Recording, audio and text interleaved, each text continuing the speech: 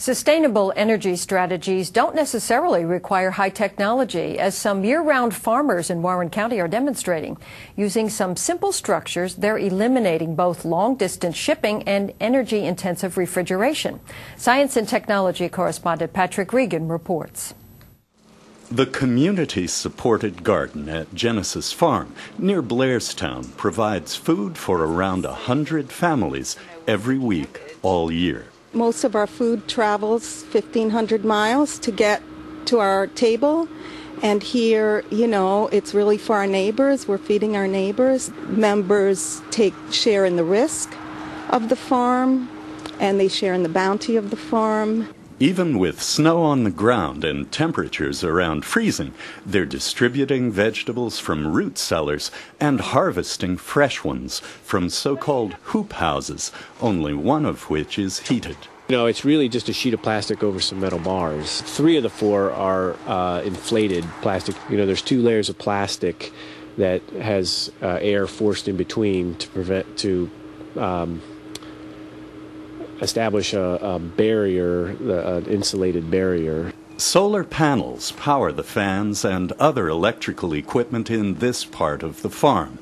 The hoop house, where they're harvesting kale, requires no power at all, can be put up in a morning by 2 people, and is movable. We'll make the beds, we'll sow the kale, we'll grow the kale, we'll weed it and actually harvest a bit, and then later in the fall we'll actually come in and put that house over top of it.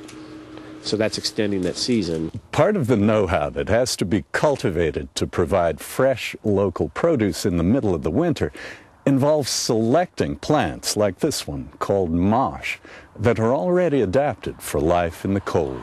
Most of these greens will not grow at all in the summer, and those greens are claytonia and mosh especially. Spinach also doesn't grow that well in the summer, and we choose hardy varieties of lettuces that really like cool weather, and a couple other greens that grow really nicely in the winter are mustard greens, and we grow something called tatsoi.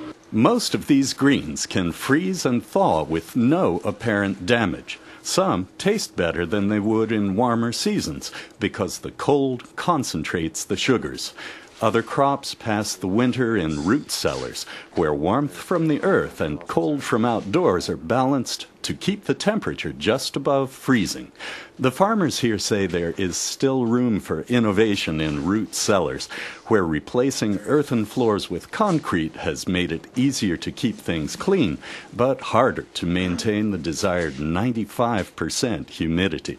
Maybe there's some other way that you could design a root cellar that would allow for the moisture of the earth to come through and yet have a barrier to keep the rodents out. Patrick Regan, NJN News, Frelinghuysen Township.